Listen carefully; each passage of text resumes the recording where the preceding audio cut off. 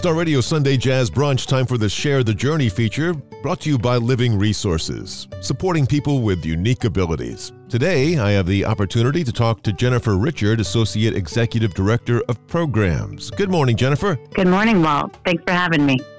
Jen, your position, you juggle a lot of balls in the air all at the same time.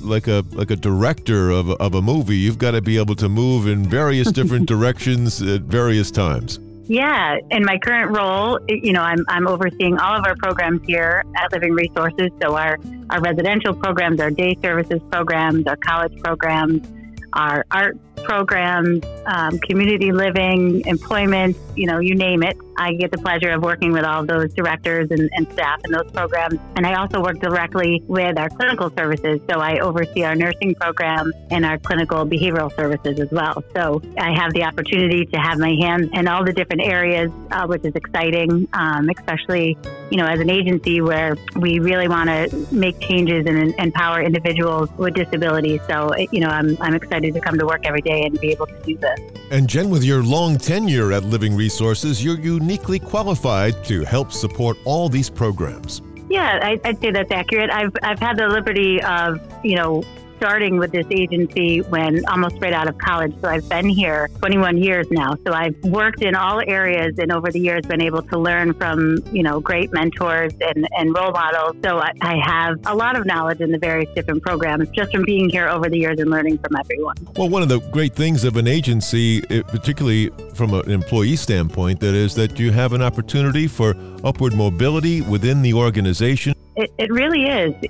As I mentioned, I started right out of college and have been here for 21 years, and I've worked in so many different roles. So, coming in, starting as a service coordinator, and over the years with experience in coaching and training, I've been able to make it to where I am today, which I think made me a good candidate for this role because I've worked in day services, directly with the individuals we support and in residential and employment. I've done the job that our DSPs and our direct staff do now.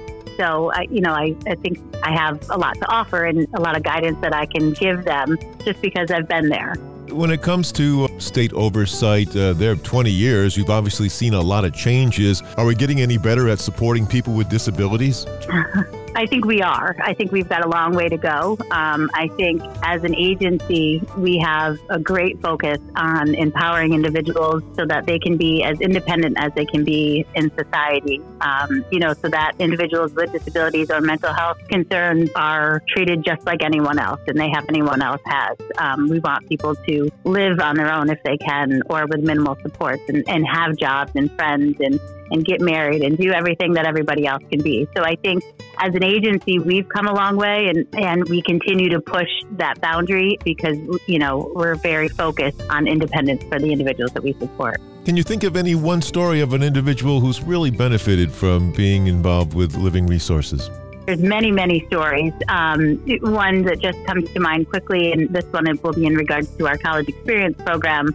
Part of the process of applying for the program is individuals go through a lengthy application process and trial, and we meet with parents and get all the input we need to when applicants are applying. And I remember sitting down with two parents when their son was applying for the program, and the mom really just being in tears in the interview and just saying that she didn't know where else to go or what else to do and that her son just had so much that he was capable of doing, yet he didn't socialize with them, he didn't want to talk to them, he didn't have friends. And once he applied and was accepted into the college experience program, just the growth and independence that he showed and the maturity and how confident he felt in himself. Today, a couple years later, he's living on his own. He's got a girlfriend that I see them from time to time in town, and he's got a job working in auto mechanics, and he's happy. So stories like that, I think, help all of us in this field come back to work every day.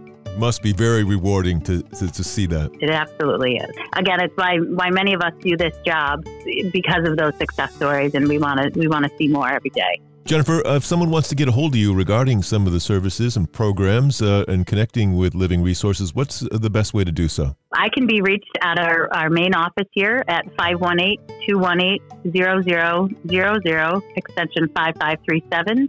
Or right on our website, we've we've got my information and information of other directors in various programs. 20 years in the business of helping to support people with disabilities. I bet you could write a book.